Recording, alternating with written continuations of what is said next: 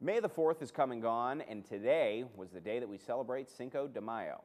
St. Clairsville held a Cinco de Mayo block party at 3 on Main Street. It was open to the public and had a variety of activities to participate in.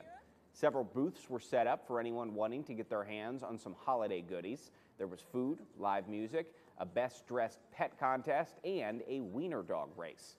There was also a scavenger hunt with a big prize. The city certainly knows how to host a celebration Cinco de Mayo style.